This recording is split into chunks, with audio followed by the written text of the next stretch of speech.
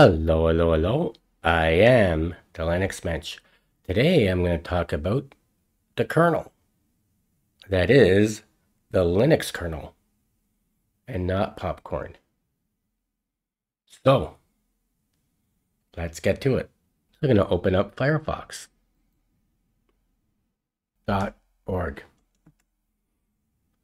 So this is the Linux kernels, and all Linux distributions use the Linux kernel.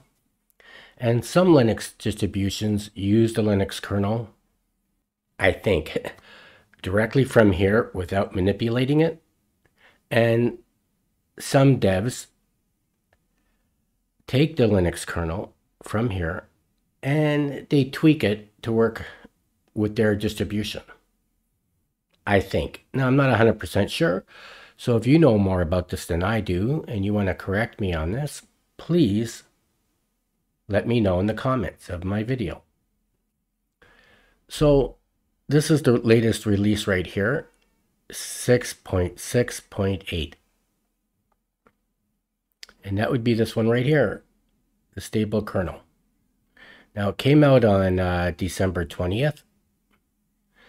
And the kernel that this kernel here is also a stable kernel, and it was last released on November 28th, but it's EOL, which is end of life. So soon, this kernel will disappear from this list in a couple days, maybe in another week or two. If you come to this website, this kernel won't be in the list anymore. Now, I usually use the long-term support kernel, which is 6.1.69. Now, this was also released on December 20th, and this is the one that I use. It's LTS, the long-term support kernel. So what I'm going to do is open up a virtual machine of Arch Linux, and I'll be back. So I'm in a virtual machine of Arch Linux, and I'm going to open up the terminal. Make it a little larger. Let's just do a neofetch. This is Arch Linux. So let's clear the screen. Now let's do uname art. So you can see I'm running 6.1.69.1 LTS. Now if we go back to Firefox, we can see this is the one I'm running, 6169, which came out on December 20th. The Linux kernel archives, or kernel.org, they update their kernels usually twice a week. Sometimes it's once a week. And of course, during the Christmas holidays and the Easter holidays, there's a bit of a lag. And sometimes it's once a week, but usually throughout the year, they're updating the kernels twice a week. And what they're doing by updating them is they're bug fixes. They're bug fixes and security fixes. Now, they recommend that you use the most stable kernel,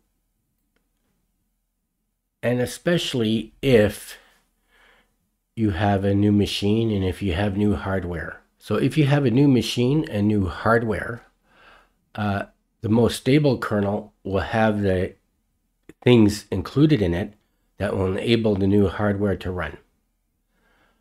And they recommend that you use the stable kernel, but I usually use the long-term support kernel, the LTS, because I like it. Now, some of the older distributions, there are other Linux distributions that use like really old kernels. So for instance, before I go there, what I want to do is let's open up another workspace and let's type in, and I already did a video on this to tell you the truth, but I just want to quickly show you this. If you go to the wiki, the Arch Linux wiki, and type in kernel,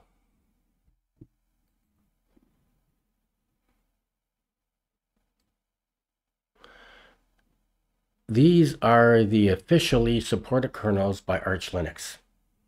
There's the stable, the hardened, the long-term support kernel, the real-time kernel, and the real-time long-term support kernel, and the Zen kernel. So there's 6. Now in the Arch Linux, the AUR, the Arch User Repository, there are other kernels in there as well. But if you download those kernels, you'll probably have to compile them yourself, and it's going to take a long time, and I don't recommend it. Now, when we were at kernel.org, it doesn't show this hardened one, or the real-time ones, or the Zen one. Right? So I think, and you can correct me if I'm wrong, that Arch Linux takes the kernels and they've modified them, and the Arch devs are modifying them to make this real-time kernel ×2, and the Zen kernel and the hardened kernel. But the only ones from this list that I see on kernel.org are the stable one and the long-term one. So let's go back to kernel.org. Kernel.org updates these kernels at least once a week, and throughout the year, most of the time it's twice a week. And what they're doing is updating them with bug fixes and security fixes. Now, eventually, and I think this kernel here, this stable kernel, this one here, this latest release one, this changes to a brand new kernel, I think every 3 months, might be every 2 months or every 3 months. It changes to a brand new kernel. And when it changes to a brand new kernel, it has things in it that enable newer hardware to work. So that's why they're always updating this. And this will change. It probably won't even be a 6. It might be a 6.7.1, or it could be a 6.8.1, or even this number could change to a 7. I don't know what the next number is going to be. But this changes every 3 months. And then this one will move down to this one will move down to this line, and it will have ELOL on it. So like I said, this will change every 2 to 3 months to a brand new kernel with new stuff to make new hardware work.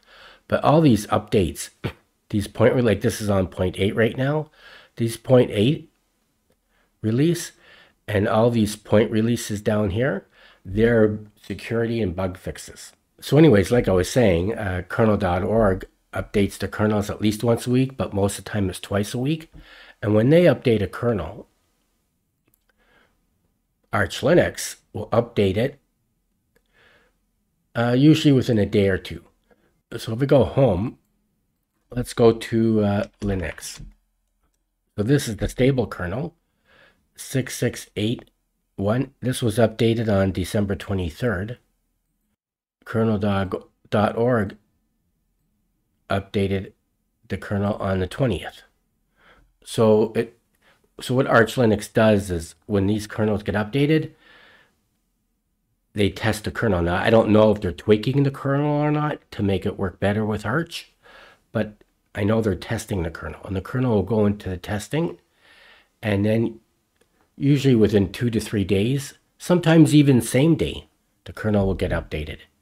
So this kernel was updated on the 20th. Arch Linux updated on the 23rd. Now let's go to the LTS kernel in Arch Linux. Now the LTS kernel got updated the same day. Look at this. So this long-term support kernel was updated at 6169. It was updated on December 20th. And Arch Linux 6169 updated on December 20th. So sometimes Arch Linux will update it the same day. Usually it's the next day, and the odd time it's 2 to 3 days. But usually it's the same day or the next day. So that's another reason why I like Arch Linux, because they keep up to date in the kernels, and because the updates for the kernels have security fixes and bug fixes in them. Now the other thing is that Arch Linux doesn't support these older long-term support kernels, although you can get these in the AUR, the Arch User Repository, but then you're going to have to compile them, and it's probably going to take longer to install them. And I never tried it, but I don't recommend it. I would just recommend going with the official Arch Linux kernels. So let's go back here. Now let's go to my VM, and I'm going to shut down, and I'm going to open up my Debian virtual machine. I want to just check out the kernel, and then I'm going to close the video. Let's close that. So I'm going to open up my Debian virtual machine. Let's open it. Let's play it. Let's make it full screen. Let's hit enter. And it's just booting into my Debian 12 system. And I'm going to type in my password. Oh, sorry. I typed in my username. Now I'm going to type in my password. I know. Looks like my Arch Linux system. But this is Debian. I'm going to open up a terminal. And just to prove it's Debian, let's do neo fetch. You can see I'm in Debian 12. So I'm going to clear the screen, and I'm going to do uname art.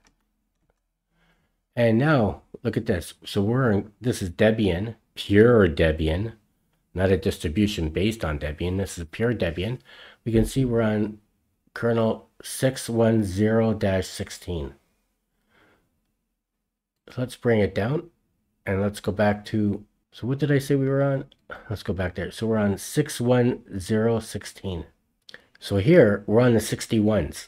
So they're not on these really old kernels.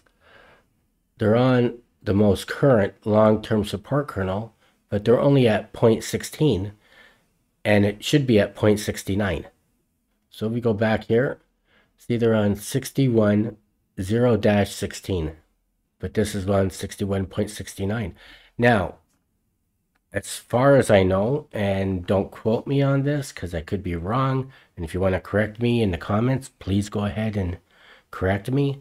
I think Debian does backport security fixes into the kernel. So even though they're using an older version of the most current long-term support kernel, I think they do backport and put into it bug fixes and security fixes. But I could be wrong. So that is that. And I don't know if there's any other distributions that are using these really old kernels. They could be, but they're still active. Releases. So if you click on release, active kernel releases, this explains what these kernels are, what they're about. You can read about this yourself. I'm not going to read it to you. Pre-patch, mainline, stable, long-term. And it tells you the projected end of life. So for instance, this 6.6, so if we go back, let's go back here. So right now, the most stable kernel is the 6.68, or up here you can see it, 6.68. Now if I click it on, it's going to download it into my download folder. And the reason for that is that it's possible for you to download a kernel right from kernel.org and install it in your system yourself. Do not do that. Unless you're highly advanced and know what you're doing, don't do that. Just that they recommend you use the kernel that your distribution gives you. So anyways, this stable kernel is the most current kernel, 668. And let's go back to the other page. So this 6.6 release, the projected end of life is December 2026. And the 6.1 kernel is the one that I'm using. It's the long-term support kernel. It's also December 26. And most of these are December 26. This 4.9 kernel, it's going to end next December. And the 4.14 kernel is going to end, this one's going to end in January. So next week. So it tells you that, and it tells you when they were released as well. So this is interesting. And you can also read, here it tells you, many distributions provide their own long-term maintenance for kernels that may or may not be based on these, and so forth. And let's go down. Now, just one thing before I go to my conclusion, and that's this. Greg Croa Hartman, he is one of the main maintainers at the Linux kernel archives. So he works on the Linux kernel. He's a maintainer. And over here, there's an article written by him, Gray KH. It's from 2018, so it's kind of old, but it's not outdated. And I read this a long time ago, and I think I'm going to read it again. And I'm going to leave the link to this in the show notes so you can easily find it. And this is fantastic. What kernel should I use? And it goes into a long explain. I'm not going to read it to you, but it goes into explain what kernel to pick. And it talks about the stable release and the long-term support release and the older long-term support release and unmaintained kernels. It's not a long read, but it's very interesting. It talks about distribution kernels, the latest stable release, the latest long-term release, which is the one I use, right? So the kernel that I usually use is the most current long-term support kernel. And then there's the stable, right? But I always use this one. So we'll go back to the article. That's the latest long-term support release. It talks about that. Let's go down. It talks about older long-term support kernels. Goes down there, goes down there. It gives you a lot of information, unmaintained kernels, and summary. And then he's recommending for laptop or desktop to use the latest stable release kernel, which would be this one. But I don't. I use the most current long-term support kernel. But I have older computers, so I don't have to worry about newer hardware not working with a long-term support kernel.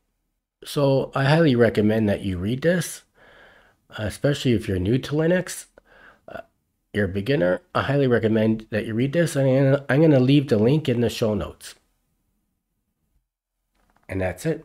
About a week or so ago, I did a video on explaining the different kernels that one can use in Arch Linux. And I showed how to change them and how to have more than one kernel in Arch Linux and how to choose which kernel you log into when you boot up your machine. And today, I took you to kernel.org and I talked about the kernels and I explained what they are and how they work. And I took you to a website where one of the maintainers of kernel.org wrote a long article about the kernels, explaining what they are and recommending which ones you should use. And if you're new to Linux, or if you're a beginner, or even if you're more advanced, I highly recommend that you read that article, and that article is going to be in the show notes. I hope you enjoyed this video. If you did, please like it and don't forget to subscribe to my channel. Thank you for watching. Until next time, I am the Linux Mensch.